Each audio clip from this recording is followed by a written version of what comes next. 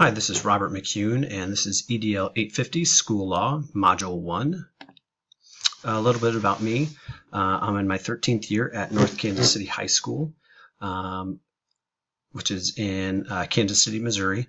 I teach AP Government, IB History, Honors U.S. History, and also a leadership class. This is my first year not coaching. But previously, I had been a volleyball coach and a basketball coach. And I'm in my second year with student council, which combined with the leadership class has kind of taken on a life of its own, and we just keep finding things to do. Currently, I am working on switching from a specialist in education administration to a master's. I felt that the specialist didn't really fit with my goals and what I wanted to do, and the master's kind of did. I have two kids, one actual kid and one dog. My 9-month-old Harper is fantastic. She's awesome. And we have a dog, Stella, a little Boston Terrier, who's awesome as well. I'm an avid sports fan. I like watching everything pretty much. Sports are part of my life. Football, basketball. I'll watch any Kansas basketball game. Love the Chiefs, and we'll watch golf or kind of anything. Sports are a big part. As far as reflecting and evaluating of district administration in terms of school law, our district has what's called a balanced scorecard that has 4 components to it: community, student, staff, and finance. Those are,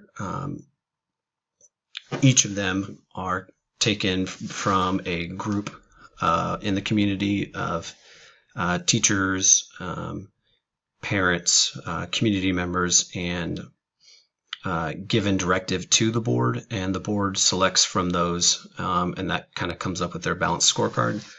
Within each of those components, you have different ways of kind of going and approaching that task. One of them being staying within the current law.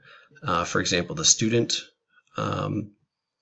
task in the balanced scorecard, you have to worry about FERPA violations and kind of just looking at different aspects of that. As far as our building is concerned, it is driven by an area of focus. Our admin team gets directive from the board, and then they look at what needs to be done, particularly in our school. And with that, we always have to show progress towards MSIP 5 and the Missouri standards and what the state wants us to get done. So in all these, you have different educational aspects, but you also have to look at the law. And as far as specific laws, it's just, I think our district does a good job of posting what is applicable and what is not. Those are all housed online, and I know teachers can access them and parents can as well. And then the last thing for our area of focus is our student support. Everything that we do in the school should be for students, and that student support aspect is vital, but it also has to be governed by some legality. Have you seen kind of an increase in social media presence and interactions between student and faculty members? As far as personal knowledge, I think the past couple of years I've gained a lot more in this area. I'm a member of the building leadership team for American Citizen, which is our government class. I'm the lead teacher, and that is an EOC, or end of course exam tested subject. I'm on the superintendent's advisory board, meet with the superintendent about how he can help our school. And then this year I'm on the Superintendent's Leadership Institute, which gets people from all across the district and has them work on projects and do service time with administrations throughout the district. And then I'm also a board member, a 1-year board member for the Education Foundation, which helps provide financial opportunities for multiple areas in the school district. Ways I can improve: stay up to date on educational trends. The legal aspects in education are constantly changing. And so it's important to stay up to date and be knowledgeable about those. Familiarize myself with school board policies. I've taken a couple classes that have made me dive into some of the things that they have, and that's been good. But I think I need to do more, and I think this class will help with that.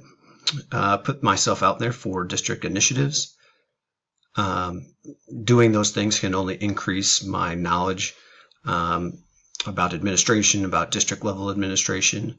I can shadow administrators at all school levels, not just at the high school. Getting input from elementary school teachers, from elementary administrators, and then moving up to the middle schools as well. I think just kind of gets you a complete picture of what needs to be done. And then interview the school's district attorney to get his thoughts on major kind of education laws and what needs to be addressed. And then contrasting that kind of with the union president, see if there's some commonalities between the district's attorney and the union president and their perspective on the different issues. I look forward to working with you all. Thank you.